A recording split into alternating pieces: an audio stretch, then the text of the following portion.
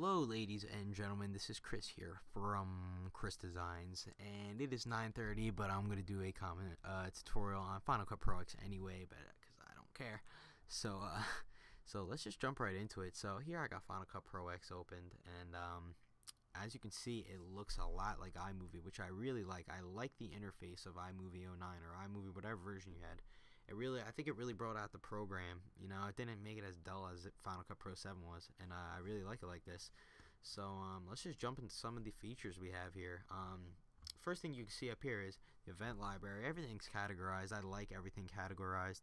Helps me when I'm editing.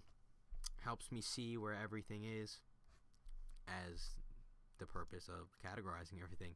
But you see June 16th, June 5th, May 27th. These are all the dates that I acquired these Modern Warfare 2 clips. My next montage will be done on Final Cut Pro X, so I can demonstrate some of the effects that we have down here. But yep, everything's categorized up here just like in iMovie. So if you're familiar with iMovie, then you'll fit in right here in Final Cut Pro X. And importing clips into Final Cut Pro X is much easier than it was in Final Cut Pro 7. If you remember, if you use iTV with Final Cut, you'd have to export in certain different ways. It doesn't matter what you export now, and you can just drag it in, and it'll recognize the format, and it won't downgrade the quality at all. You can just drag it in, and everything will be fine. I will show you. I'll drag this clip in right into the new event, and here it is. It's full quality, and then from here you can drag it right into your timeline, and then it plays it out in about 3/4 quality, but you can change that. But I recommend you keep it on 3/4 quality, because it's no lag at all, and it plays back perfectly. And yeah, so here you guys got your canvas. Basically, this is what you can work with. I mean, you can crop your video here, as you can see. Crop it and do whatever you want. You can rotate the position, the skew. So that's basically that. And here's where you can basically edit the effects that you choose onto your clip. So let's go into our effects first, and then I'll show you guys up here. So here we have our effects, and I really like how they designed the effects and the filters palette. They have a preview of the effect now, just like in Sony Vegas, and I was really jealous of Sony Vegas because it had that feature instead of, because in Final Cut you'd have to drag it in and see what it looked like. But here you actually know what the effect is now, and before you put it on you can see what it does and whether or not you want to change it or whatever. So I really like how they have that, and they have all the effects categorized just like in Final Cut Pro 7. Yeah, so we head over to the right, and this is your cameras where you can import all your pictures as in you could in iMovie.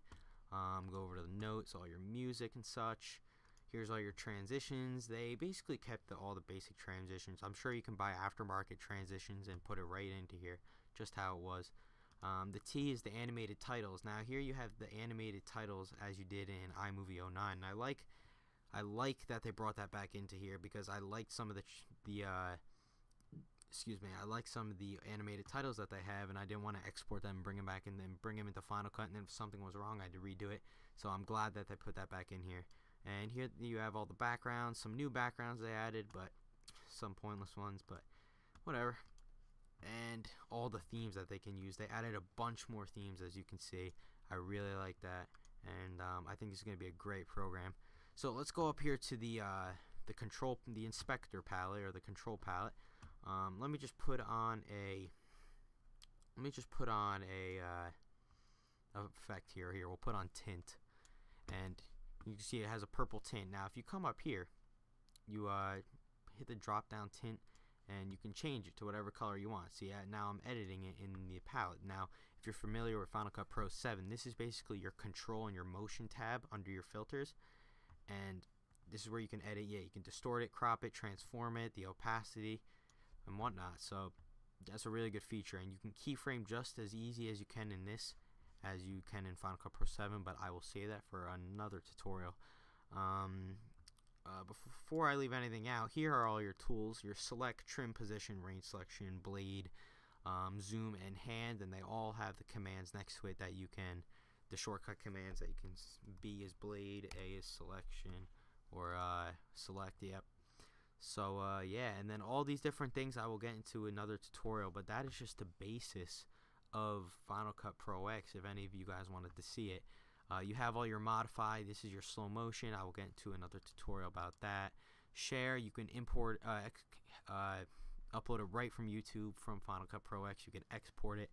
Exporting is everything's the same, new project, new event, everything is the same. Just imagine combining Final Cut Pro 7 and iMovie into one big massive program, and that's what you get.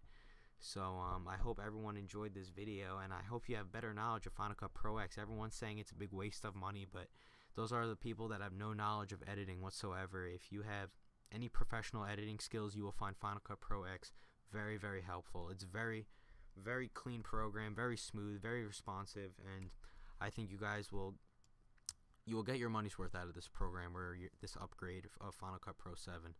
So thanks guys, this has been Chris, and stay tuned for my next Final Cut Pro X video. Thanks guys, see you later.